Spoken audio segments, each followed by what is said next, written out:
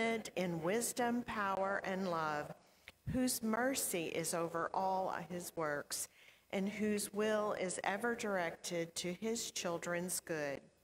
We believe in Jesus Christ, Son of God and Son of Man, the gift of Father's unfailing grace, the ground of our hope, and the promise of our deliverance from sin and death. We believe in the Holy Spirit as the divine presence in our lives, whereby we are kept in perpetual remembrance of the truth of Christ and find strength and help in time of need. We believe that this faith should manifest itself in the service of love as set forth in the example of our blessed Lord, to the end that the kingdom of God may come upon the earth. Amen.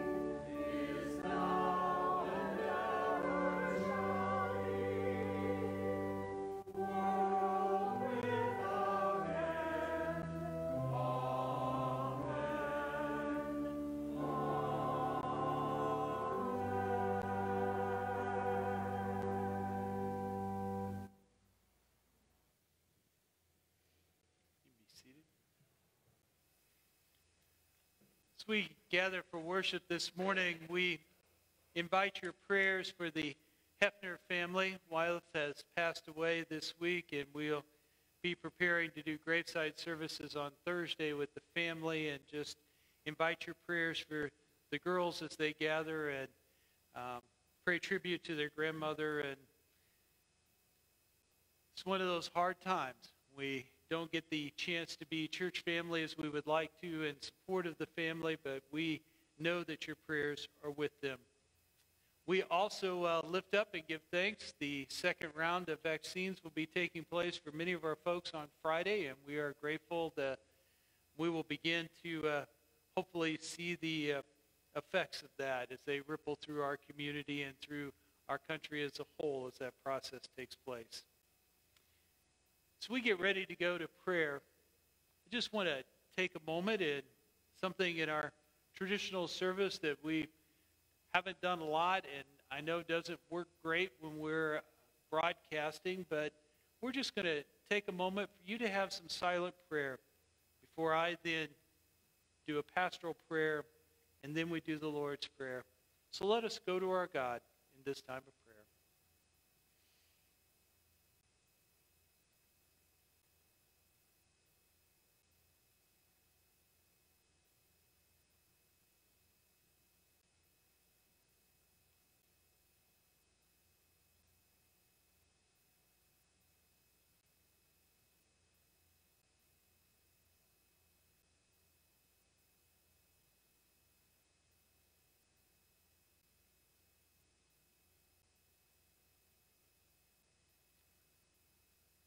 Lord, as we come before you this morning,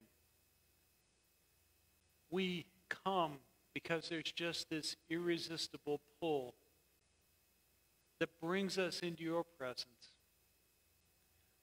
Someone, somewhere along the way, pointed us towards you. Because of their love and the love that they shared with us about you, you've been a part of our life. You've changed us. You've made us a different person. Lord, we pray that we would continue to have faith, that that irresistible power and presence is still active and alive in our lives and in our world.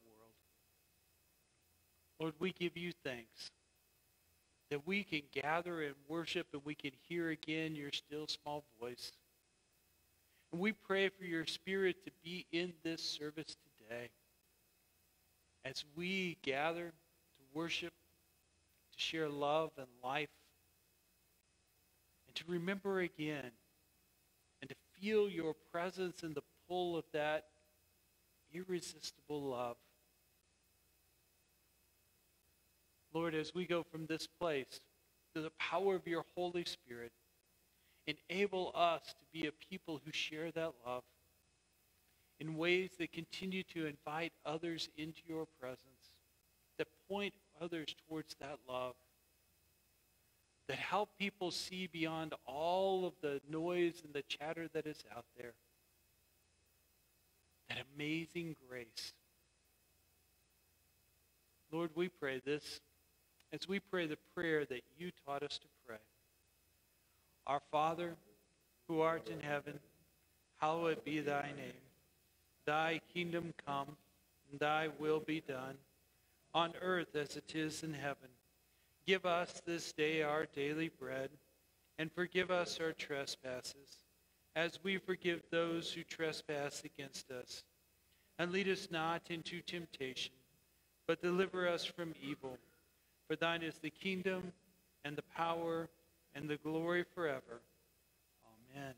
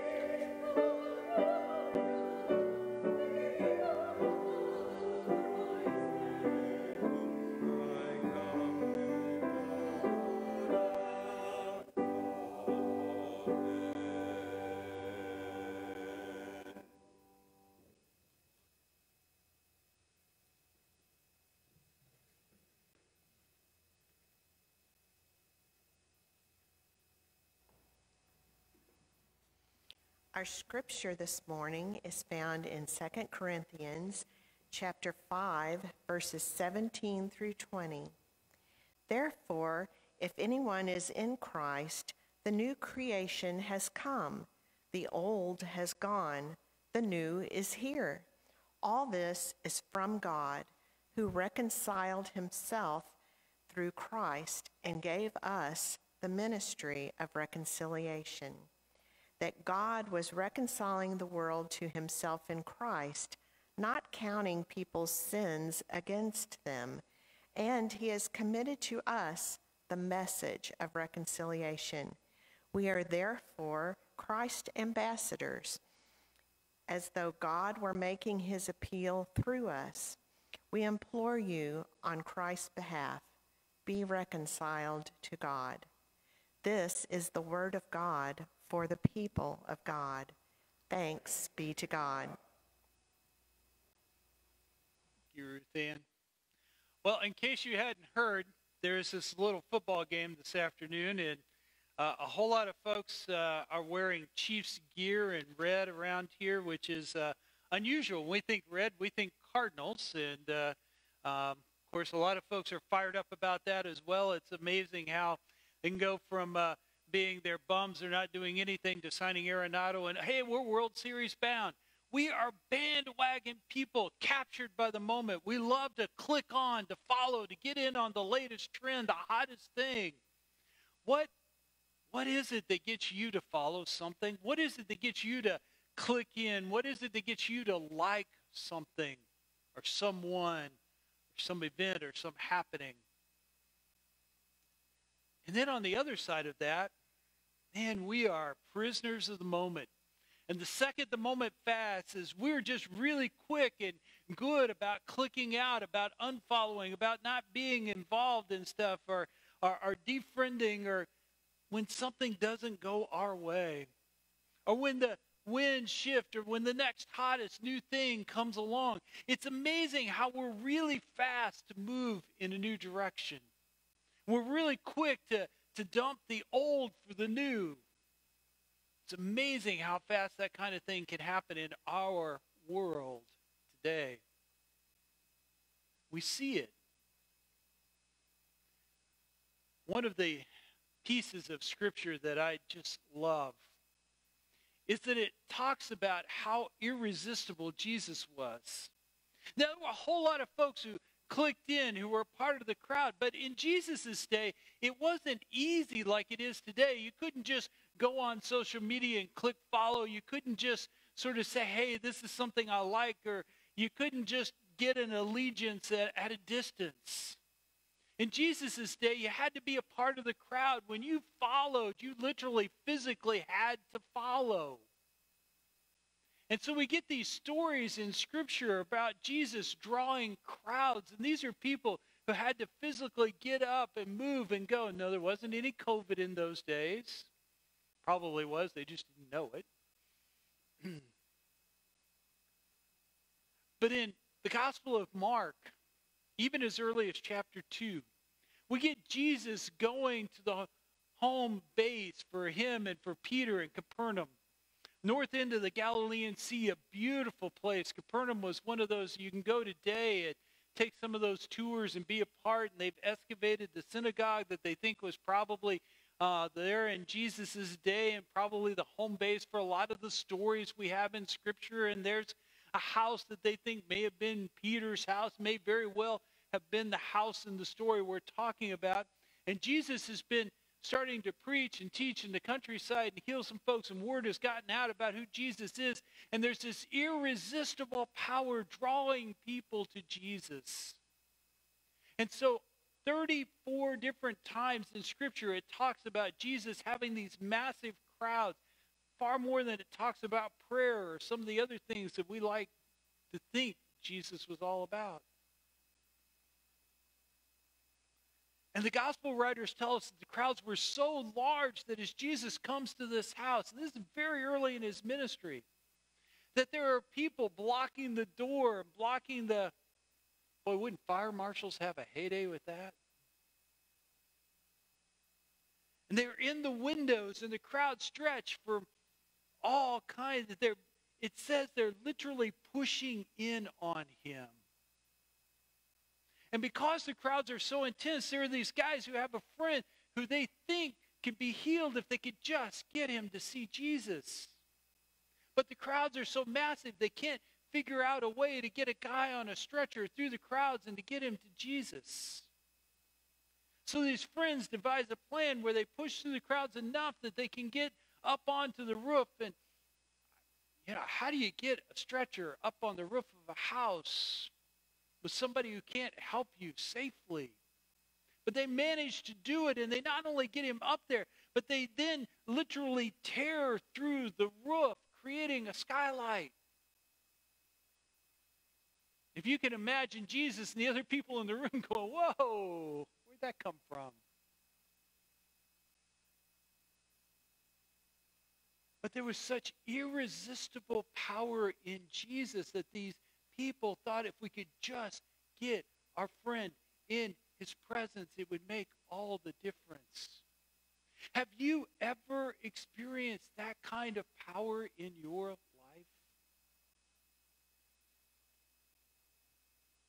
There's a woman, a couple of chapters later, chapter 5. Jesus has come into a community, and there's a Roman centurion who says, my daughter is ill and maybe even dying, but Jesus, I know. And so here is somebody who is a Roman who shouldn't be drawn to Jesus, but there's something about Jesus, his irresistible power that draws him and says, if you would just come, please, Jesus. And as Jesus goes with him, there's this crowd that begins to follow, and this massive crowd that's around. And it's so large and so big that this woman who desperately needs to touch Jesus, to see Jesus, to be in his presence, can't get through the crowd. And yet she finds a way to slither through the crowd just enough to touch the hem of his garment. Have you ever felt the need to be in the kind of crowd, to be drawn to something so much that you would do whatever it took just to touch the hem of a garment?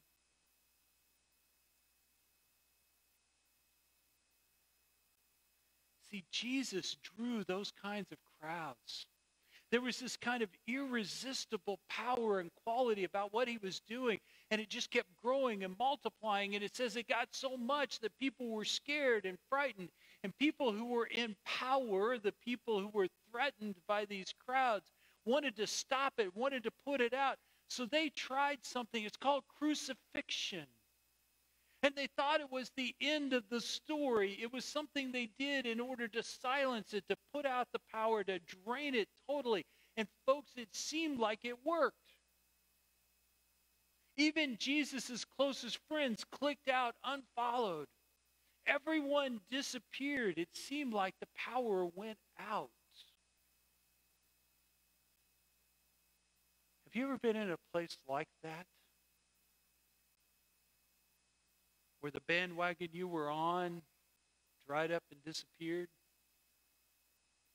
Where the people you thought you were friends disappeared? Maybe it's a relationship that you were in. Maybe it's a job that ended. Maybe it was something else that happened in your life, but it seemed like it disappeared. It was over. It was no longer a thing. It's not the trend. It's not the fad. Folks, I've been in active pastoral ministry, appointed to serve a church for 40 years. The whole time I've been in ministry, I've gone to workshops, I've read stuff, people have sent me things, given me things, have talked about how the church is over and its day is past, our influence is gone. You know, it just, man, if I gave in to all of that, I'd be totally depressed.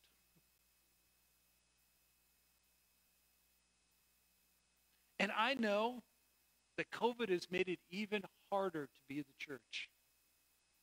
And for a lot of us last March when things shut down, it just seemed like it was over, that things had disappeared. Maybe a little like Good Friday. But folks, here's what I read in Scripture. 3 days later, 3 days after crucifixion, after everybody thought it was over, thought it was done, and everybody had unfollowed, all of a sudden Jesus comes out of the grave, and there is something about Jesus as the risen Lord, as the resurrected Christ, that is more powerful than the person who walked earthly on this earth. And that power is not just in Jesus, but now all of a sudden through the Holy Spirit, that power is in his followers. And it tells us in the book of Acts that these frightened, scared disciples who had unclicked, who had unfollowed, all of a sudden opt in, and now they have the power that Jesus had. And all of a sudden, something that had been just in this little bitty community now becomes this worldwide phenomenon. 2,000 years later, we're still worshiping and talking about it. And some of you know what it's like because you've experienced that power in your life. And you've moved from being dead to being resurrected, and something has changed you, touched you, moved you enough that you got up on a really, really cold Sunday morning and got here today. Not normal behavior, folks. There's something about that. Paul describes it in his letter to the church at Corinth. I was one of those people who was for crucify him. I was one of those people who checked out and said that we should unfollow, that we shouldn't be a part of this. And all of a sudden, I experienced Jesus' love and the power that he had. And now I'm all in, and I am a new creation, and something is different about me because I met Jesus and I experienced his love.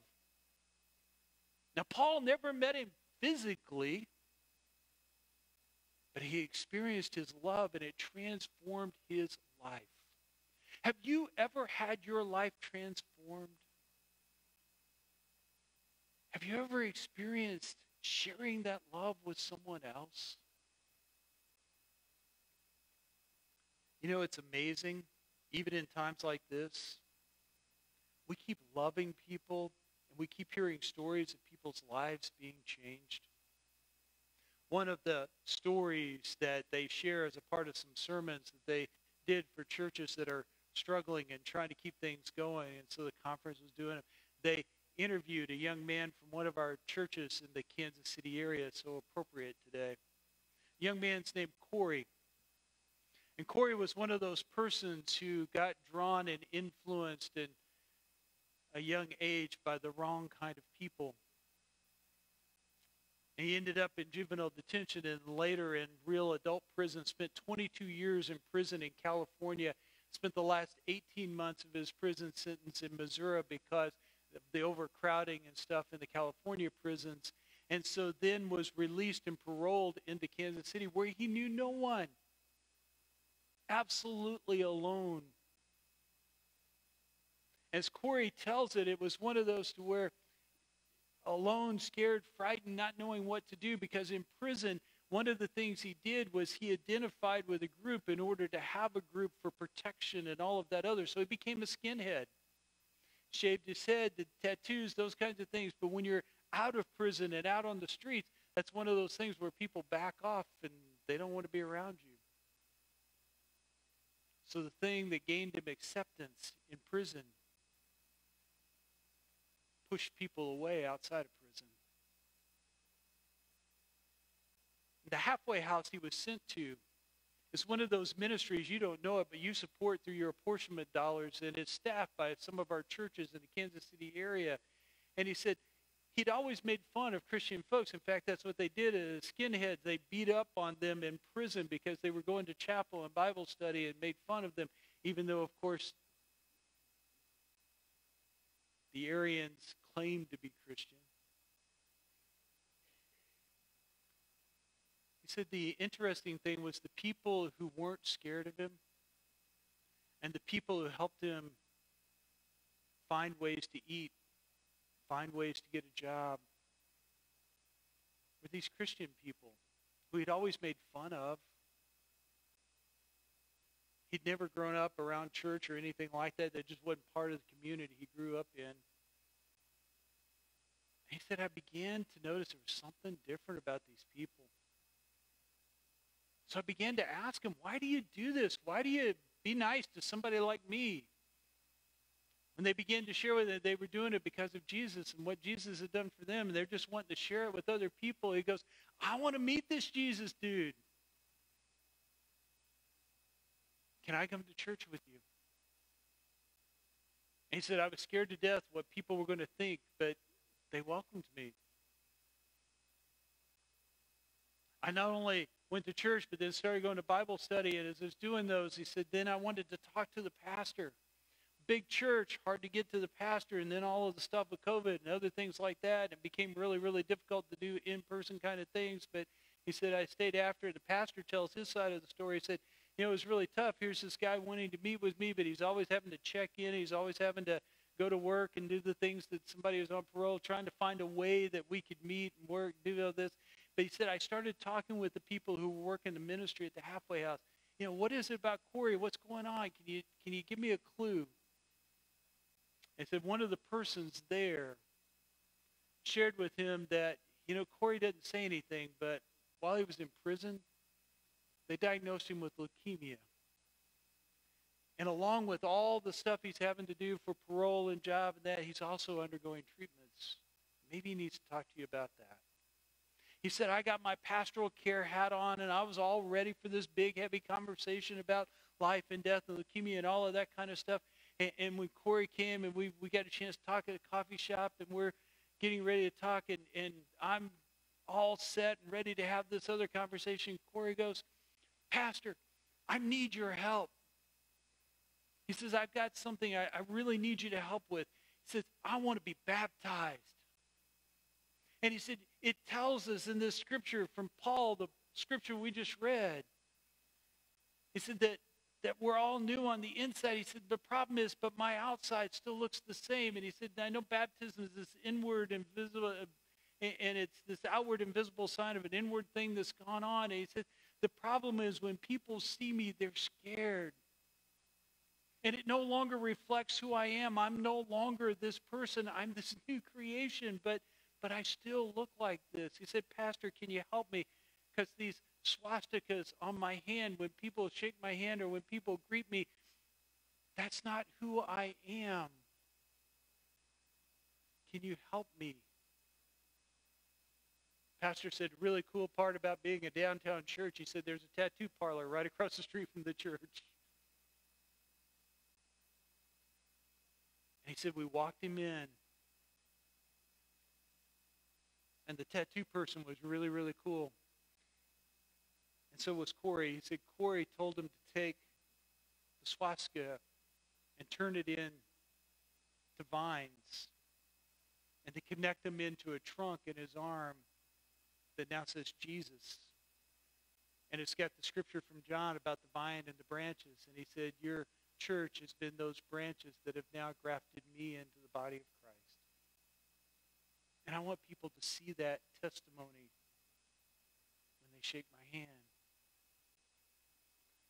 Folks, even in the middle of a pandemic, people are being loved into the kingdom. People are being drawn irresistibly to Jesus. I don't care about church and all of the other stuff that's going on. There's still something irresistible about the love of God that people see in Jesus. And when people become new creations in Jesus, they change. And everyone around them begins to see the change. So I ask you this morning, are we the kind of people who are going to tear some roofs off in order to get people close to Jesus so they can be drawn to that power just like those folks in Kansas City are doing it in their community? What are we called to do here in Poplar Bluff?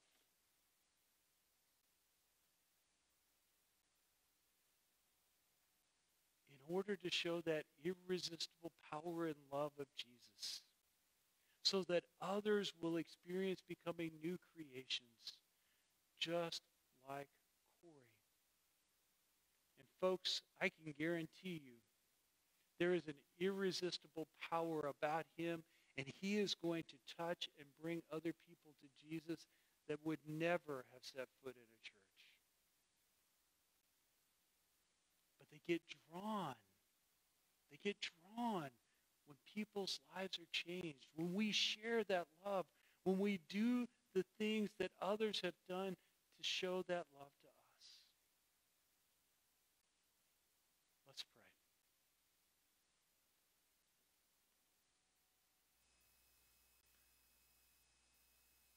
Lord, we see the stories, but we know they're not just words on pages. Lord, we know that you have touched us and you have changed us. And we give thanks for your irresistible love in our life. Lord, we pray today as we gather here and prepare to go, that through the power of your Holy Spirit, we would share that love with others. And that we would be willing to tear off roofs, to reach through crowds, to do whatever it takes to bring people into your presence. For this we pray in Jesus' precious name.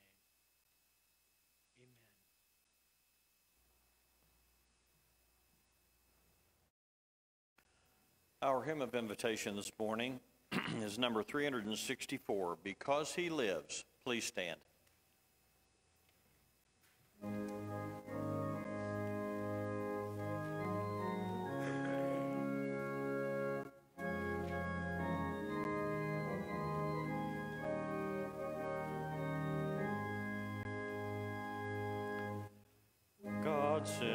his Son.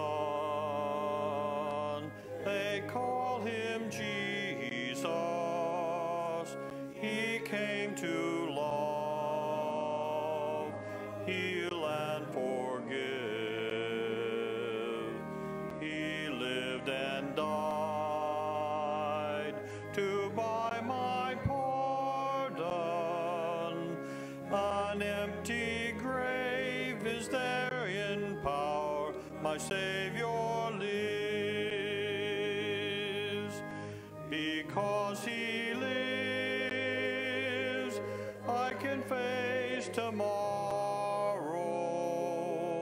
Because he lives, all fear is gone. Because I know he holds the future, and life is worth the living just because he lives.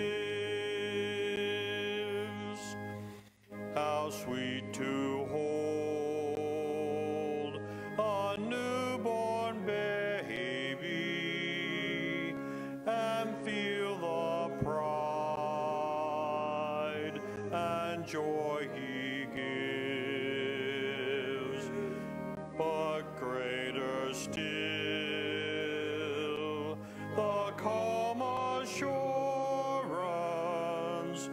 this child can face uncertain days because he lives. Because he lives, I can face tomorrow. Because he lives, all fear is gone. Because I know he holds the future, and life is worth the living just because he lives.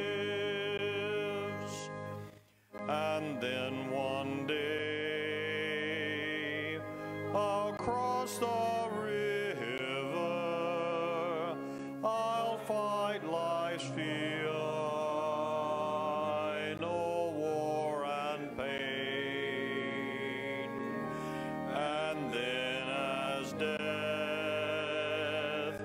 gives way to victory, I'll see the lights of glory, and I'll know he reigns. Because he lives, I can face tomorrow. Because he lives, all fear is gone. Because I know he holds the future, and life is worth the living just because he lives.